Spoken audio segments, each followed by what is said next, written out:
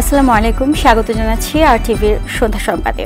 আপনাদের সাথে রয়েছে আমি নুসরাত সুজানা এবং আমি ফারিয়া শারমিন। অবশেষে বাড়ল সরকারি চাকুরিতে প্রবেশের বয়সসীমা।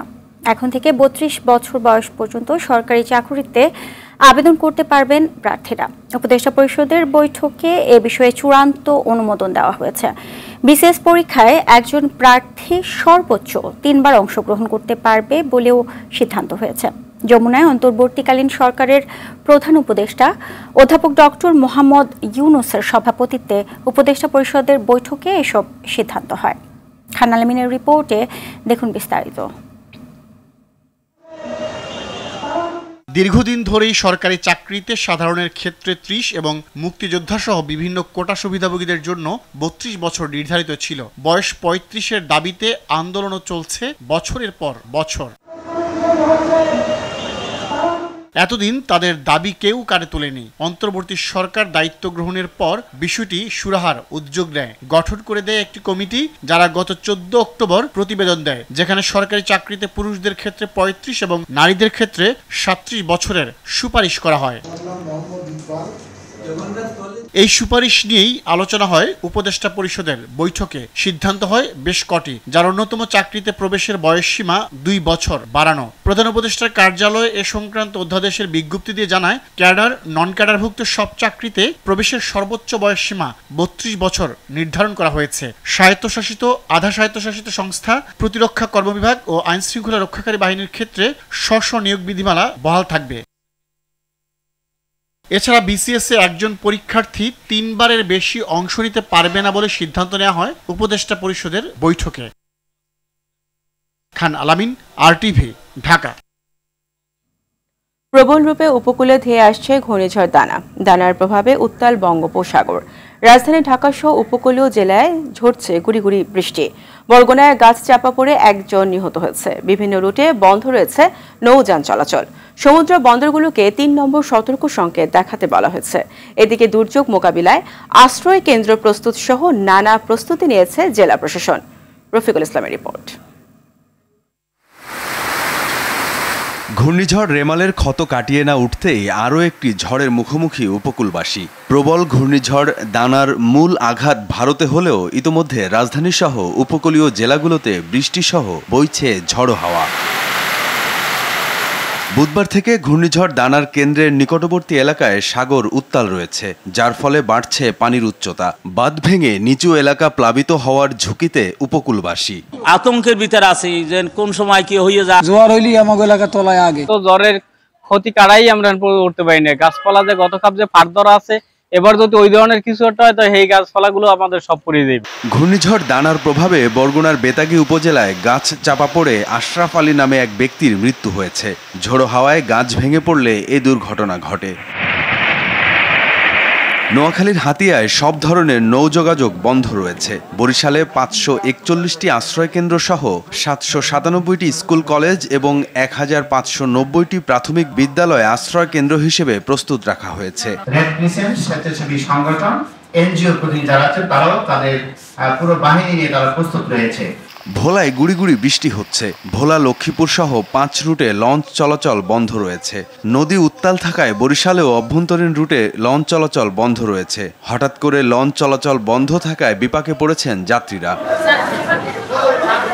বাগেরহাটের উপকূল জুড়ে গুড়ি গুড়ি বৃষ্টি হচ্ছে। ঝুঁকিপূর্ণ এলাকার বাসিন্দাদের জন্য 359টি আশ্রয়কেন্দ্র প্রস্তুত রাখা হয়েছে। পটুয়াখালীর কুয়াকাটা সংলগ্ন বঙ্গোপসাগর বেশ উত্তাল রয়েছে। বড় বড় ঢেউ তীরে আছড়ে পড়ছে। খুলনায় থেমে থেমে হালকা থেকে মাঝারি বৃষ্টিপাত হচ্ছে। প্রস্তুত রাখা হয়েছে 604টি আশ্রয়কেন্দ্র ও 3টি কিল্লা। প্রবল জোয়ারের তোড়ে কক্সবাজারের ইনানী সৈকতে নির্মিত আন্তর্জাতিক নৌমহড়ার জেটি ভেঙে দ্বিখণ্ডিত হয়ে গেছে। আবহাওয়া অফিস জানিয়েছে, দানার প্রভাবে দুদিন সারা দেশে হালকা থেকে মাঝারি বৃষ্টিপাত অব্যাহত থাকবে। এটা হয়তো আজকে মধ্যরাতের পরে যে ভোরের দিকে এটা ওই দিকে আঘাত করবে। তবে যেটা হচ্ছে এর প্রভাবে উত্তর বঙ্গোপসাগর উত্তাল রয়েছে এবং এইসব জায়গাতে হয়তো আপনার দমকা ঝড়ো হয়, এটা কন্টিনিউ করবে এবং কম বেশি সারা দেশে বৃষ্টি হবে। রফিকুল ইসলাম, আরটিভি, ঢাকা। এদিকে তীব্র ঘূর্ণিঝড়ে পরিণত হয়ে ওড়িশার দিকে ধেয়ে যাচ্ছে দানা। দেশটির আবহাওয়া বিভাগ জানায় শুক্রবার ঝড়টি ওড়িশা উপকূলের ধামরা বন্দরের দিকে আছড়ে পড়তে পারে। এ সময় এর গতিবেগ 120 কিলোমিটার পর্যন্ত হতে পারে। ঝুঁকিপূর্ণ এলাকাগুলো থেকে স্থানীয় বাসিন্দাদের সরিয়ে নিচ্ছে প্রশাসন। কলকাতা ও আশেপাশের অঞ্চলে বাতাসের গতিবেগ ঘন্টায় 60 থেকে 70 কিলোমিটার হতে পারে বলে জানায় আবহাওয়া বিভাগ। পশ্চিমবঙ্গ জুড়ে ভারী থেকে অতি ভারী বৃষ্টির পূর্বাভাস দেওয়া হয়েছে। এদিকে ঘূর্ণিঝড় দানার প্রভাবে সব ফ্লাইট বাতিল করেছে কলকাতা বিমানবন্দর কর্তৃপক্ষ। পাশাপাশি পশ্চিমবঙ্গের শিয়ালদহ রেল স্টেশন থেকে শুক্রবার পর্যন্ত সকল রেল পরিষেবা বাতিল করা হয়েছে।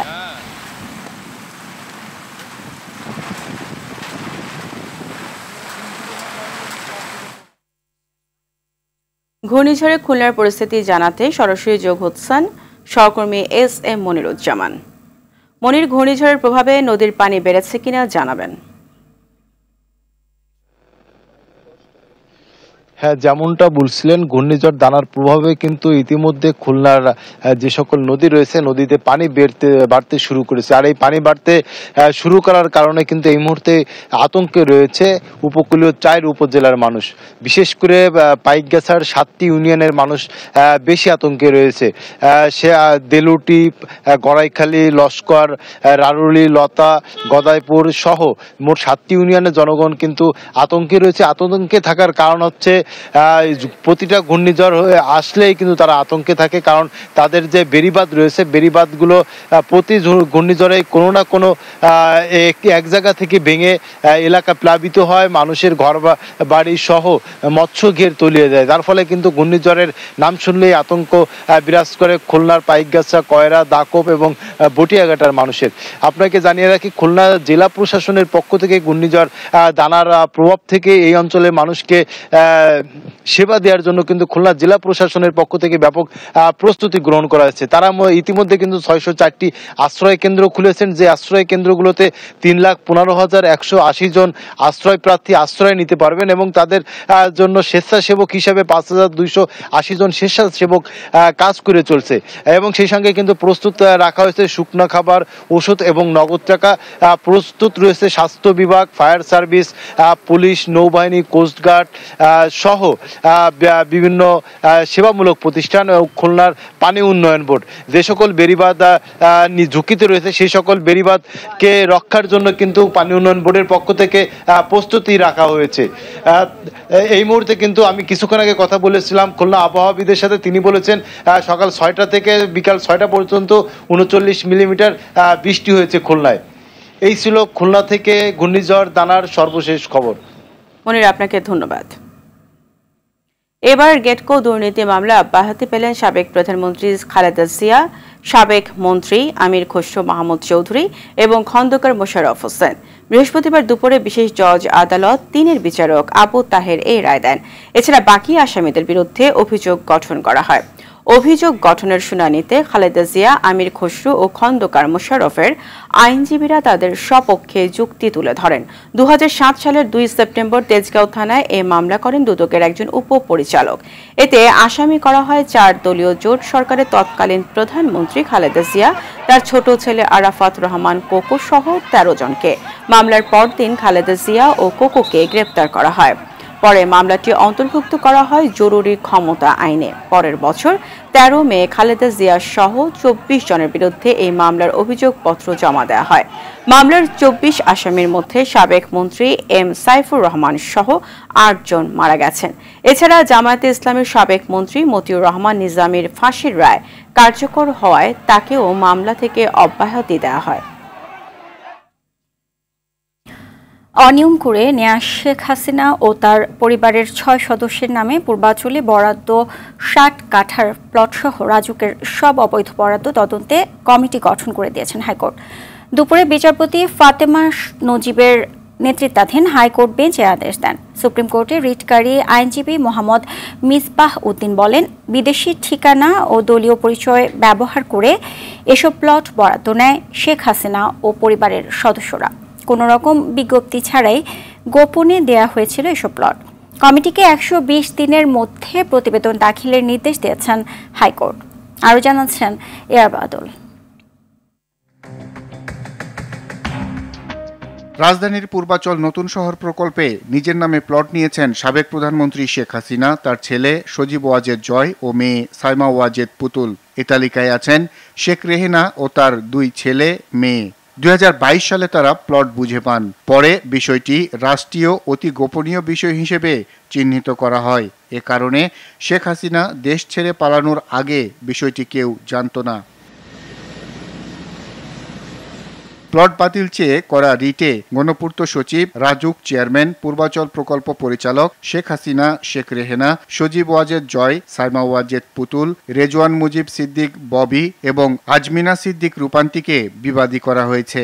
সাবেক প্রধানমন্ত্রী শেখ হাসিনা ওনার পরিবারের সদস্য সহ ওনাদের দল বাংলাদেশ আওয়ামী লীগ, যুবলীগ এবং অন্যান্যদের নামে আমরা সেই 26,000 প্লটের মধ্যে 856টি প্লট পর্যালোচনা করে আদালতে দেখিয়েছি যে সেই প্লটগুলোর মধ্যে এমন অনেকের নামে বরাদ্দ হয়েছে যাদের শুধু ঠিকানা দেওয়া আছে অস্ট্রেলিয়া, আমেরিকা এবং লন্ডনের ঠিকানা। ওনারা আদৌ বাংলাদেশের নাগরিক কিনা সেরকম কোন তথ্য নেই। আইনে বলা আছে বাংলাদেশের নাগরিকদের মধ্যে দিতে হবে। রাজুকের অবৈধ বরাদ্দ তদন্তে সাবেক বিচারপতি মোহাম্মদ মিফতাউদ্দিন চৌধুরীকে প্রধান করে 3 সদস্যের কমিটি গঠন করা হয়েছে। আগামী 4 মাসের মধ্যে কমিটিকে প্রতিবেদন দাখিল করতে বলা হয়। এই অবৈধ প্লট বরাদ্দের সাথে জড়িত এবং বেনিফিশিয়ারিজ যারা আছে তাদের বিরুদ্ধে কেন ব্যবস্থা গ্রহণ করা হবে না সেই মর্মে রুল জারি করেছেন। রাজুকের কর্মকর্তা যারা আছে সংশ্লিষ্ট 2-1 ছাড়া কেউ সেটা জানতে পারেননি। সবগুলা বিষয় ইনকোয়ারি কমিটি কনসিডার করবে এবং 120 দিনের মধ্যে আদালতের রিপোর্ট উপস্থাপিত হবে। আমরা আশা করছি এই রিপোর্টে পূর্ণাঙ্গ তথ্য আসবে এবং সেই অনুযায়ী আপনাদেরকে আমরা জানাবো। আর বাদল, RTV, ঢাকা। রাষ্ট্রপতির অপসারণ ইস্যুতে বঙ্গভবনের সামনে অবস্থান করছে বিক্ষুব্ধ জনতা। সেখানে আছেন সহকর্মী ইকবাল অনিক, সরাসরি চলে যাচ্ছে সেখানে। অনিক, জানাবেন ছাত্রদের বেঁধে দেওয়ার সময় তো শেষ, তো বঙ্গভবনের এলাকায় এখন কি চিত্র দেখছেন? এছাড়া নিরাপত্তা জোরদার করা হয়েছে ঠিক কতটুকু জানাবেন? ফারিয়া, আপনি যেমনটি বলছিলেন যে বঙ্গভবনের সামনে কিন্তু রাষ্ট্রপতি শাহাবুদ্দিনের পদত্যাগের দাবিতে কিন্তু বিপ্লবী ছাত্র জনতার ব্যানারে কিন্তু অবস্থান কর্মসূচি পালন করেছিল সেই সংগঠনের। এই মুহূর্তে কিন্তু আমরা আছি বঙ্গভবনের সামনে। সেখানের পরিবেশ যদি দেখাই, তারা কিন্তু তাদের যে কর্মসূচি পালন করেছে প্রায় 5টার পর তারা এই বঙ্গভবনের সামনে রাস্তা অবরোধ করে তাদের কর্মসূচি পালন করে। তারপর কিন্তু প্রায় 1 ঘন্টার মতো রাস্তা বন্ধ করার পর কিন্তু তারা আজকের মতো কর্মসূচি বন্ধ করে কিন্তু তারা আগামীকালের কর্মসূচি ঘোষণা করেছেন। কালকে বেলা 11টা পর্যন্ত তাদের কর্মসূচি বন্ধ রেখেছেন। তারা কিন্তু ঘোষণা দিয়েছেন কালকে বেলা 11টার পর কিন্তু বাইতুল মোকাররমে তারা জড়ো হবেন। সেখান থেকে কিন্তু তারা জুম্মার নামাজের পর ওখান থেকে মিছিল নিয়ে এই বঙ্গভবনের সামনে আসবেন রাষ্ট্রপতির পদত্যাগের দাবি আবারও নিয়ে। এবং সেই সঙ্গে বৈষম্য বিরোধী ছাত্র আন্দোলন সহ যে বাংলাদেশের যে রাজনৈতিক দলগুলো আছে সেই রাজনৈতিক দলগুলোকে তাদের এই কর্মসূচিতে যোগদানের আহ্বান জানান। আর যদি বলে রাখি যে এই যে এলাকাটি রয়েছে, বঙ্গভবন এলাকাটি রয়েছে, সেটি কিন্তু আইন শৃঙ্খলা বাহিনীর যে সদস্যরা রয়েছেন তারা নিশ্চিত নিরাপত্তা বেষ্টনীর মধ্যে রেখেছেন যাতে কোনো ধরনের অপ্রীতিকর ঘটনা না ঘটে, সেই বিষয়টি কিন্তু তারা নিশ্চিত করছেন। আরেকটু যদি বলে রাখি, বিকেলের বৃষ্টির পর কিন্তু বিকেল 5টার দিকে বৃষ্টি যখন কমে যায় তখন এই বিপ্লবী ছাত্র জনতার ব্যানারে কিন্তু তারা কিন্তু আন্দোলনের রাস্তা অবরোধ করেন। সেই সময় কিন্তু যে অফিস শেষ হওয়ার, যেহেতু সাপ্তাহিক ছুটির দিন আজকে বৃহস্পতিবার, যারা অফিস শেষ করে বাসাগামী মানুষ ছিলেন তারা কিন্তু দীর্ঘ যানজটের কারণে ভোগান্তিতে পড়েছেন এবং তাদের কিন্তু দীর্ঘ সময় রাজপথ হেঁটে যেতে হয়েছে। এবং আগামীকাল বেলা 11টা পর্যন্ত কিন্তু তাদের এই কর্মসূচি বন্ধ রেখেছেন এবং বেলা 11টার পর কিন্তু জুম্মার নামাজের পর কিন্তু তারা আবারও কর্মসূচিতে যোগ দিবেন বলে যতটুকু আমরা এখানে ঘোষণা দিয়েছেন। এই ছিল ফারিয়া আমার কাছে বঙ্গভবন এলাকা থেকে সবশেষ অবস্থা। আপনাকে ধন্যবাদ। দেশের রাজনৈতিক সংকট তৈরি হলে স্থিতিশীলতা ফেরানো কঠিন হবে বলে মন্তব্য করেছেন বিএনপির স্থায়ী কমিটির সদস্য সেলিমা রহমান।